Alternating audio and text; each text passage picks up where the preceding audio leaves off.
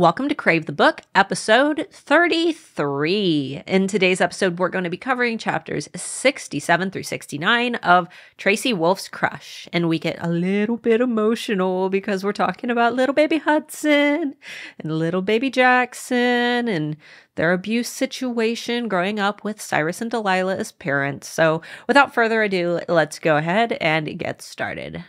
What is up, guys? It feels like forever since we've been sitting in our seats with our microphones and our headphones because we recorded 2 episodes last time. So it's been a while. It's been nice to return to our book boyfriend. Today's episode 33, and we're going to be covering chapters 67 through 69. Oh yeah, Amber. I'm sad because the things that happened in the chapters following were way more sexy than chapter 69. I know. 69 didn't have anything sexy, did it? I don't think so. No, it didn't. No, that's okay. Sad times. Well, guys, if you're listening for the first time, which I assume that you're not, because this is a really weird episode I'm going to start listening to this podcast, but I'm going to start on episode 33.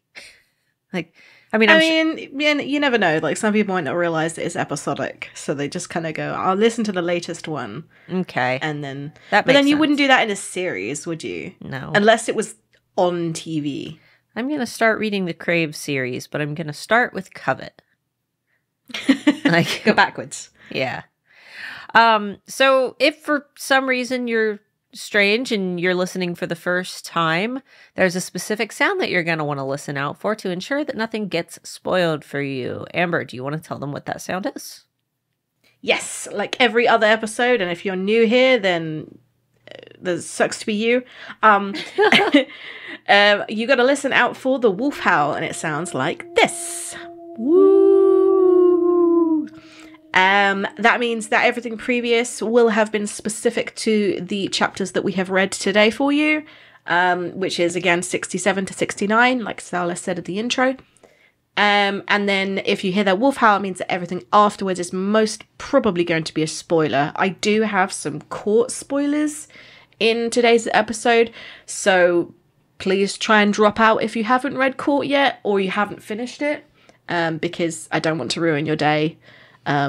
I have had series spoiled for me, and it's not nice. And the spoiler, I just scroll down to your notes. It's a doozy. So for realsies, oh, yeah, you guys are gonna want to bounce out because it's kind of a major point in Court. But you won't miss much because we don't have a lot of spoilers, so you'll get to listen to most of the episode. But last we left off, Macy had, I don't want to say accused Grace. She was like, "Oh, I didn't realize that you and Hudson were so close," after Grace was kind of talking about Hudson snarking on the Lou Dares field, and Macy was like, "Oh, you mean Jaxon?" And Grace said, "No, it's Hudson. So that's where we have left off. And Macy is kind of suspicious that Grace might be catching the feels for Hudson. Yep. Yeah. And it's really funny because the way that Grace kind of defends herself is just like every other girl's crush. She's like, "You like him." It's like, "No, I don't." "Well, he makes me laugh and he's super cute and we have lots in common." But no, I don't like him. I don't like him at all. Yeah. My note. I love that my note's almost identical.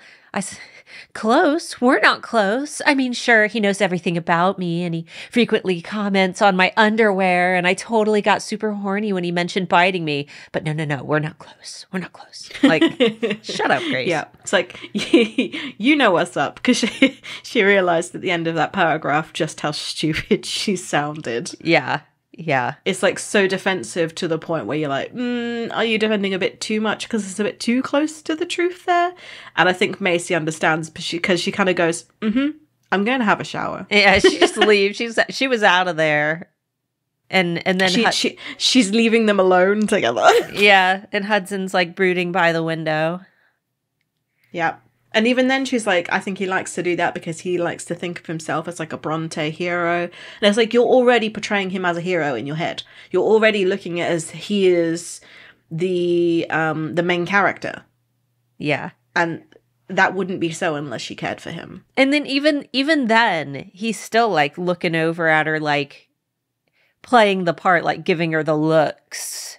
Making her laugh. He's making her laugh constantly. And that's what I love about his character, is that even during super serious conversations, even when they get super serial, he wants to make sure that she is cared for and loved and cherished, and that he can make her laugh. And it's really cute. Oh, you said the name. You said the name of the book. Cherish. Yeah, and we've got 90 days until Charm, I think. I think it was 90 days.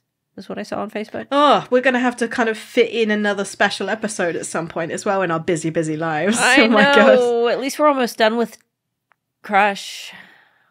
The thing is, guys, it's not that we don't want to do it. It's very difficult for two busy people to arrange to be available at the same time.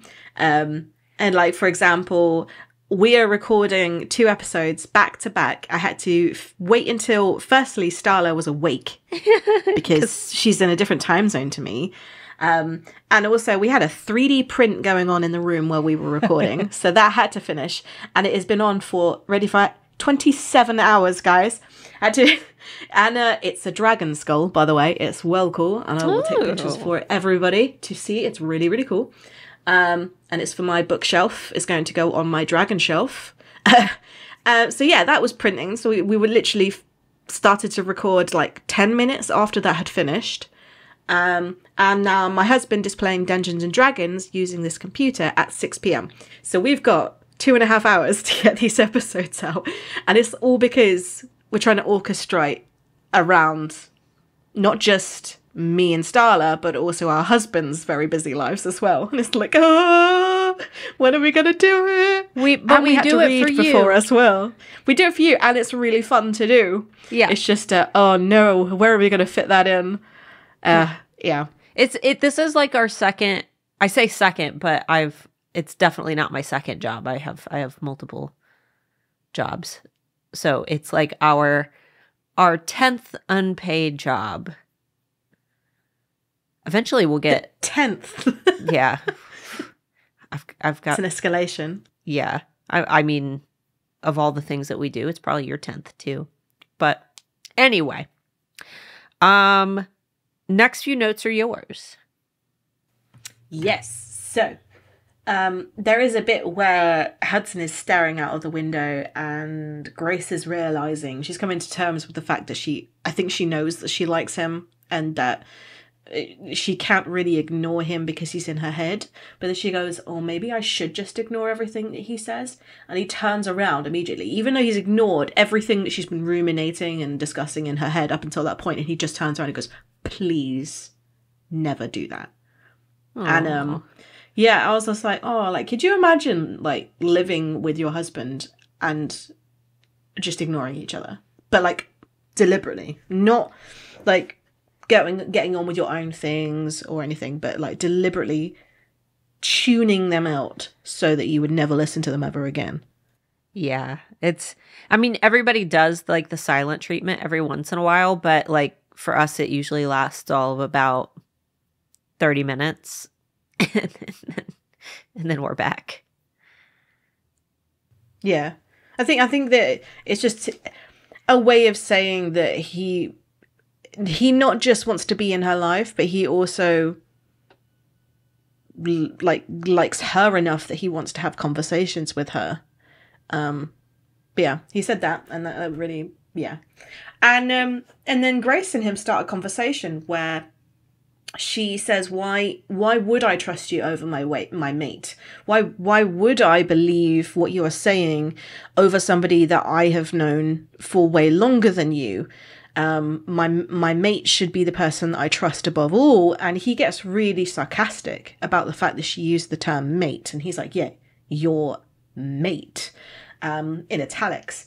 And, yeah, I have got some things to put into the spoilers, but it's like he's already kind of dismissing the fact that Jaxon could be her mate.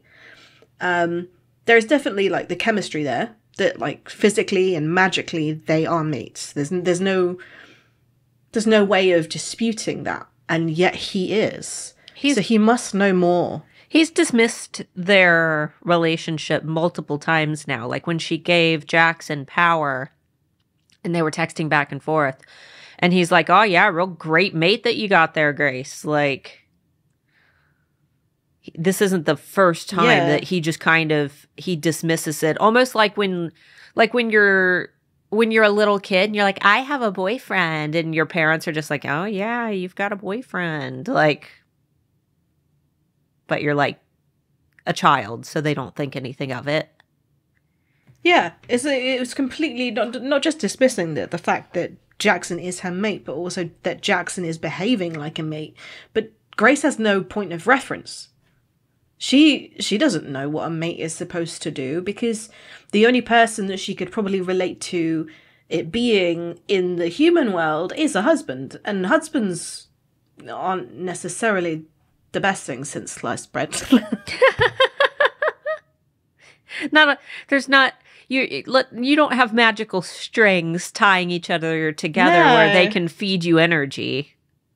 No, and there's definitely not like a telepathic link between them constantly where they can like discuss things. I think Feyre and Rhys's relationship, I think the reason why it works so well, even though it is a pretty toxic relationship, and I've seen a lot of people discuss it in ACOTAR discussion groups, but I think the reason why it works so well is because they can communicate with each other telepathically, and also they can always tell what the other is thinking and feeling at that point. They don't have that issue of not trusting your partner enough to tell them how you're feeling, not feeling like they're a safe person to have that discussion with. And I think that Grace is currently having that with Hudson, is because he knows how she's feeling. She doesn't have it the same way because it's not a two-way street. But with Jaxon, he's constantly hiding things from her. He's not telling her the whole truth. He's not telling her about the world that they're living in. And I admittedly, it is a very quick and fast introduction to the world that they're living in. But yeah, he's kind of keeping a lot from her, and it doesn't really discuss how he's feeling. But then he's a vampire, so I don't know. Well, so is Hudson, though. Mm-hmm. Hudson's at least trying. And Hudson's been dead for a year, so I mean, for a corpse, he's pretty communicable. Very, very. I just think that it's like the way that her and Hudson have a conversation, the way that they interact with each other, the charisma that they have between each other. I don't necessarily think that it is all to do with their characters and personalities, because you could put two people in a room that hate each other completely. Like, imagine your worst enemy, put them in a room with you, and you will kill each other. You will rip each other apart. But if you had a telepathic link between you two where each other could experience the other's emotions, empathy is a great bridge to form a bond over. Yeah. Literally. And I am just a little bit dubious as to whether Feyre and Rhys's relationship and Hudson and Grace's relationship would have developed in the same way if they hadn't had that bond. No, I completely agree, because she can't escape. It's almost like a good thing. Grace cannot escape having to accept him because she is learning who he really is. It's almost like I watched I can't even remember where I saw it. It was somewhere on YouTube. I watched some documentary where it was like they like forced like scary like skinhead racist bikers to sit down with like just average black, normal people and just have like a conversation and talk. And the black interviewees were just kind of sharing like their stories and by the end of it, like all these big tattooed like racist dudes were like, yeah, I'm wrong. Like I've been wrong this whole time. Yeah. And it's just because you can tell that they've never talked to anybody. Yeah, but they formed a judgment about a completely an entire community of people without ever have said anything. But to sometimes them. it just takes sitting and listening to the other side with an open mind. And that's the problem in any case like this, including Grace's, is that if you refuse to hear out the other side, if you're just like, no, you're evil, you're bad, I refuse to listen, nothing you say is valid, then you will never be able to see that other perspective. And it's a really toxic mindset to have. Even I will look at everybody that I don't like and try to understand them before I judge them. I always, which is the true meaning of an empath. Which is the true meaning of an empath is that you can put yourselves in the shoes of another person, even if you do not agree with the way that they are acting or behaving or speaking. Exactly. And I can do the same. And it infuriates people because they go, well, yeah, but why can't you see it from my side? And I can, but I can also see it from their side. Mm-hmm. And I can see everybody in the room can have a completely different interpretation of the encounter or the situation, and understand every single person is completely valid in the way that they reacted. It might not be the correct way of reacting, but I can completely see why they might have reacted the way that they did. And yeah, like I just, it's something that I think that goes back to the idea that there is 3 sides to every story. There's your side, my side, and the truth. Because even if one person has a more accurate rendition of the story, they're still going to be opinionated and there's still going to be bias towards them, no matter how you write the story. You cannot be completely biased in your own storyline. Yeah, and you almost need an outside perspective to really look in. And that's what a counselor is for those of you who like, or a therapist, you know, that's somebody who is on the outside looking in, who doesn't already have any preconceived biases, who is able to weigh in on your situation without political, religious, or personal ties to what you're saying. And that's why it's always very important to make sure that if you're looking for a professional to talk to, that you don't seek someone who has political, religious, or personal biases. It's usually best to just have a stranger. It's like being selected for a jury. You never want somebody who has suffered like sexual abuse being on the trial as a juror for somebody who is being tried for a sexual offense, because they are always going to have the predisposition to vote in a single way. Doesn't make it wrong, because absolutely a sexual crime is reprehensible and everything, but that person is always probably going to have a more severe judgment because of their own past experiences. Exactly. Yeah. And Grace is, I mean, her parents died, and she knows people who have, I mean, Flint's brother was killed. She has people in her life that were directly affected by Hudson, and she knows what she's seeing with her eyes. And she's trying to, you know, convince herself not to believe what she's seeing based on what she's heard. And I mean, sometimes that's good. If all of your friends are warning you about a guy and they're like, no, he is a dirtbag, like, but please defend yourself. Yeah. Please don't get hurt. Right. And you're just like, no, he's changed, whatever you're saying. Like, I've been in that situation so many times, and I always end up saying, man, my friends were right. Like, but because you also know that your friends probably have past experience with that guy. Whereas Hudson, the only person that he's really interacted with is one dead. So Leah and Flint's brother, they're both dead. And Jaxon, his brother, who was the person that killed him. everybody else is kind of outside of it, and the reasons why Jaxon killed him, like, no one's actually really said properly either side of the story. They've always tried to protect Grace from the truth. Yeah. And the way that Hudson probably is skirting around it is probably testament to what Grace comes to realize, and trying to be as spoiler free as possible. But yeah, she does come around to his way of reasoning and deduction, and it's because he didn't outright defend himself at every single given opportunity, because actually that sometimes makes you seem even more guilty. Yeah. Like, if every time she accused him of being evil or sarcastic, or that he did the wrong things, if every single time he's like, no, I didn't do that, I did this instead, and this happened, and then he said, and then she said, he never did that. At any point, he would just brood and kind of pass on the conversation and try and move on. And that actually probably made me believe him way sooner than had he defended himself at every opportunity. Well, this upcoming scene, I think, is what convinced... Because, I mean, even my first read-through, like, I was suspicious of Hudson. Like, I didn't want to be because I liked him. But I was still, like, I had that little bit of suspicion.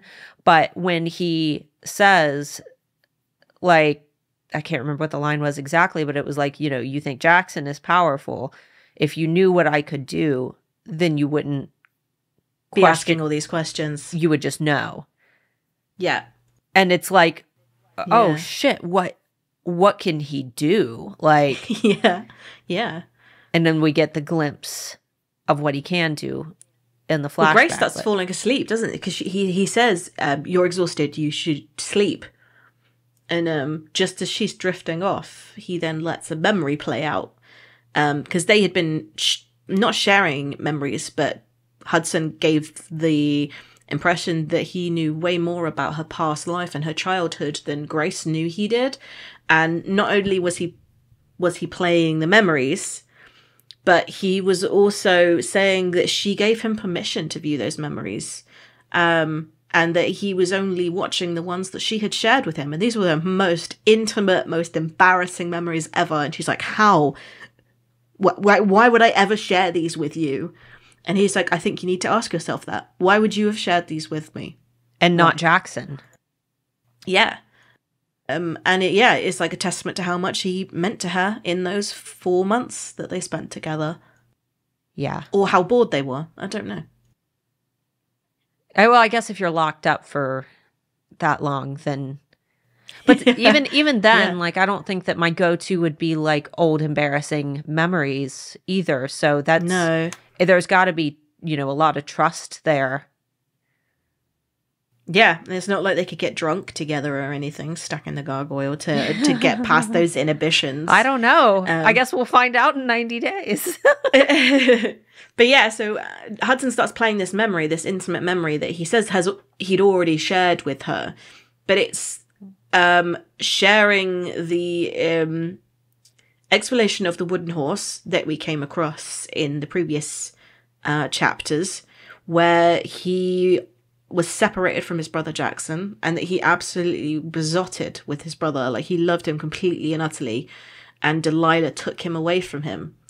And we see him, like, falling apart as a little boy, like, realizing that he might never see his brother again, that his brother was being taken from him, and that he gave Jaxon this little wooden horse. He's called it Jax so that he never forgets who he is. And it was just a really adorable scene. And then Cyrus comes in and tells him to use the pain, and the room just explodes. Everything, like, disintegrates into dust apart from Cyrus. And that's when Grace really understands what power Hudson has. And it's not just this is what he can do, but also he can choose There's restraint. to leave Cyrus. Yeah. And I think that's when she starts going, holy fuck. Yeah. That's what he can do. This is the first time we actually get to experience what Delilah is like as a person as well, the mother of Jaxon and Hudson. And it starts to kind of give you thought as to why they're the way that they are. And it's not just that because they're not cold. Neither of them are a cold, deducting, sinister person. Neither of them gaslight anybody or abuse anybody, but at the same time, when you've lived in a home like that for not just your childhood, but as a vampire, it's severely elongated as a time frame, as a period of time. They've probably spent like 100+ years under this reign of terror from their terrifying parents. It's no wonder they are a bit distrusting and don't want to share secrets and share things about themselves, because whenever you share anything like that with a parent like that, and this comes from my own experience, it's used against you as leverage. They will guilt trip you. They will use anything that you love as a weak point. And this is when we start working out that Delilah and Cyrus aren't just sadistic, but they're manipulative to like the nth degree. And yeah, it really makes you go, oh, that's the reason why they are the way they are. And yeah, it's a really sad origin story. And I kind of hope we never get to read it, because I don't want to. I might cry for the whole thing. You went through such detail in that, and my only note was, what? A cold British mother demands that her child return to his studies? What a curveball. And then after Hudson explodes everything in the room, Cyrus is like, I'll get you a puppy tomorrow. I'm like, where's the puppy? Did the puppy ever arrive? I don't think so. No, I want a book about Hudson and his puppy. Maybe they'll get a puppy now that he's not under his parents. He could get one himself. He can literally buy anything. He is rich. What if Cyrus made him kill the puppy? Oh, no. I don't want to read that now. Oh, God. Yeah, that's... So it's just like, oh, okay. Maybe that was also a form of manipulation. Like, oh yeah, you did good. I'll give you an item. That's always another key point of manipulation, where do this for me and I'll buy you an item. Yeah, I'll give you a reward. It will be a monetary thing. It will never be praise. It will never be love. Yeah. But I will buy you a thing. And I can't remember when Hudson says that the reason why he stopped using his power, because he hasn't used it since, and it was because his dad ran out of things that he loved to threaten him with. Yeah. And I really don't want to know what happened to the puppy. Oh, no. It's all coming together. I don't want to read that section of that's the story. Like all those books and movies where it's like they make you love the animal and then they're like, okay, now shoot it. Like, yep. Yep. And I will cry, hands down, if any like animal gets killed or anything. I am not as affected by humans or vampires or whatever. When they die, I'm like, oh, that's sad. That's the only way I could watch. We sat and watched all the John Wick movies, and I was the only thing that can allow me to watch those movies is knowing that Keanu Reeves is gonna go just shoot everybody for killing that puppy. He murders everybody for killing that puppy. I'm like, yeah, you go, Keanu. You kill those assholes. Yeah. So do you think this would be a good time to head into spoilers? I think it's about that time. Everybody better scoot out or you're going to have Cordy Court spoiled for you. Not Cordy Court. Not Cordy Court. I didn't have any spoilers, so it's all you. Yeah. You go, girl. Woo! This is Amber's episode. Amber had like the most like depth, and my only note, I didn't even say it. My main note was chicken whisperer. And yes, power. Yes. Slay queen. Chicken whisperer. That was that scene made me laugh, where Grace was talking about getting chased by a chicken. A rabbit chicken. And then Hudson's like, no, chickens can't get rabies. She's like, what are you, a chicken whisperer? And then he looks at her deadpan and he's like, yes, that's me, Hudson the chicken whisperer. That should be the episode title. I love their interactions so much. Yes. Hudson the chicken whisperer. Okay. Spoilery So, spoilers. Spoilers, and this is definitely about court, so this is your last opportunity Last warning. to leave.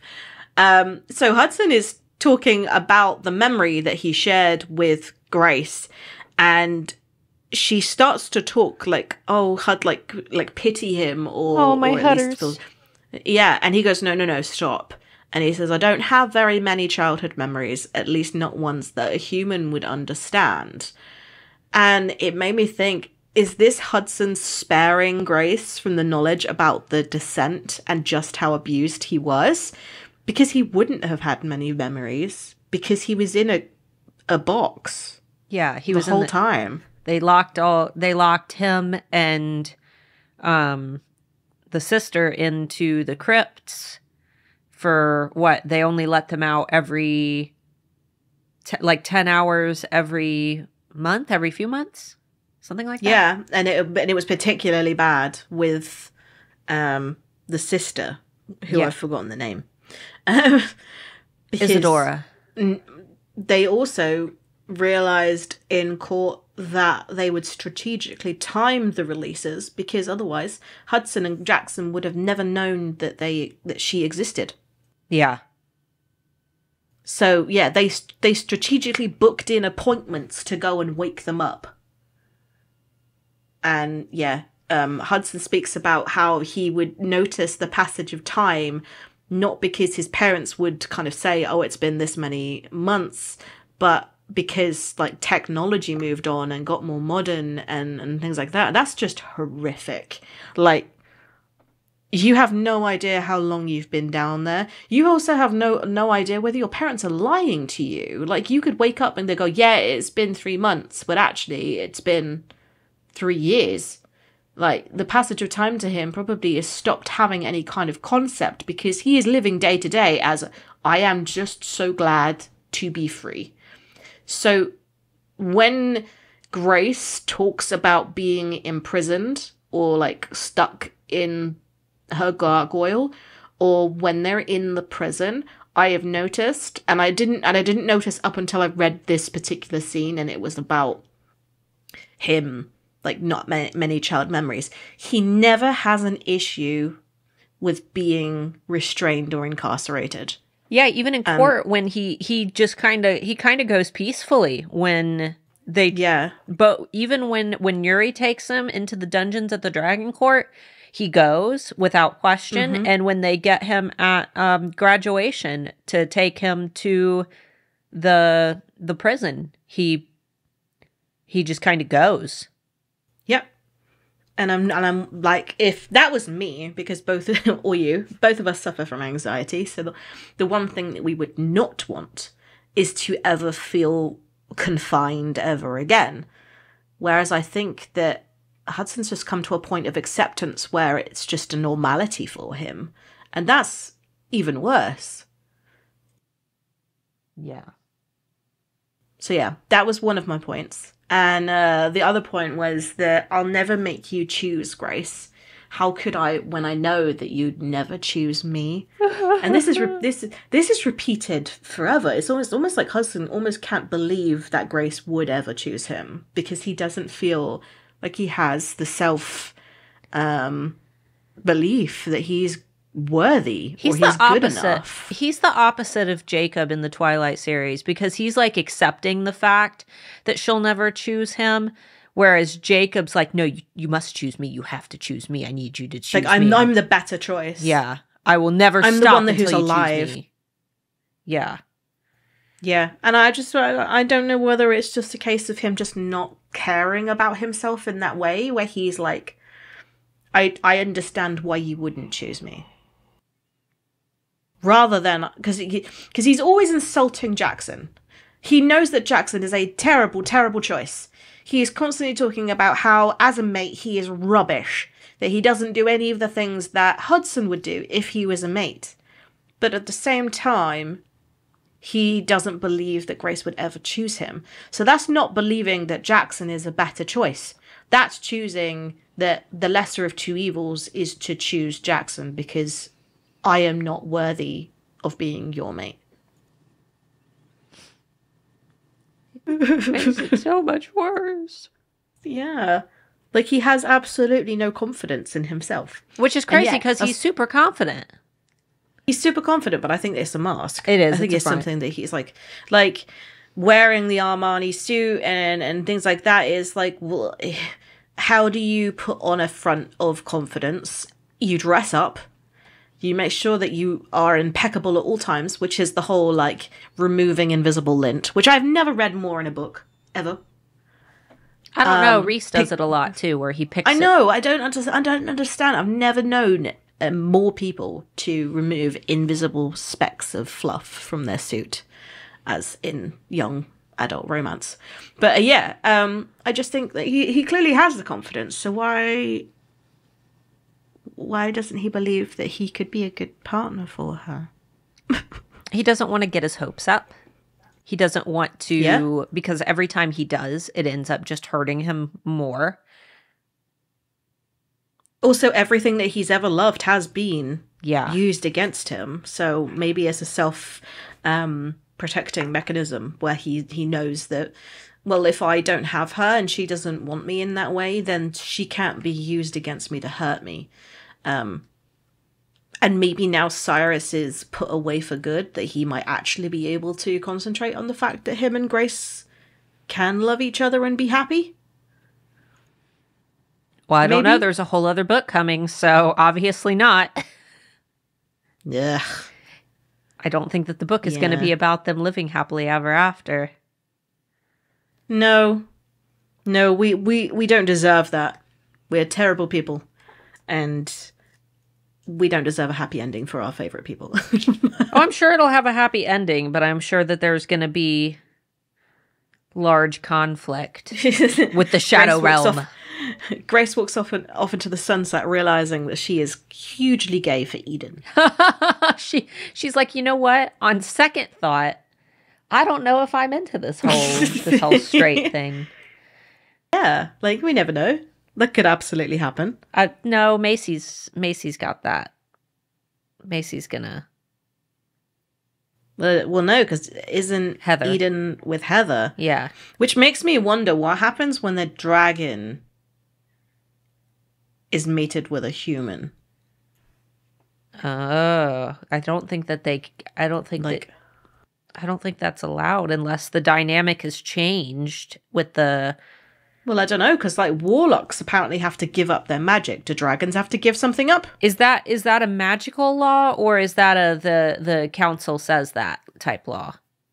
Or the circle? I don't know, because neither Grace's mum or dad were actually human, so it didn't actually happen. But the way that Finn said it made it sound as though it just happens. That, like, the moment that you choose to be with that human, your powers just go poof. Maybe Hudson took them. Maybe it was a lie. Maybe. Well, it was a lie anyway, because surely he'd have known that Grace's mum was not human. Yeah. Right? I would assume. Yeah. Lying bastard. How dare you, Uncle Finn? All right, guys. Thanks so much for listening. Let's see, my husband just messaged me and he's like, don't forget this episode airs on 4/20. And I'm like, our primary demographic is like young people. So, but apparently I'm a Brit, so I have no idea. I was going to say, you guys can't even, it's like gas stations sell pipes here. It's like a strange foreign thing over there. But Starla took me to a real hippie vibe town, and I just stood in wonder at all the paraphernalia that was on the walls. I was like, what is going on? So normal here. It's everywhere. And Ohio isn't even a legal state. It's just medically legal. But Michigan is a totally, pretty sure Michigan's a legal state. I don't know. So anyway, about drugs. Happy 420 to those who celebrate. Enjoy your Doritos and Mountain Dew. And we'll see you next week. Bye-bye. Bye-bye, Chicken Whisperer.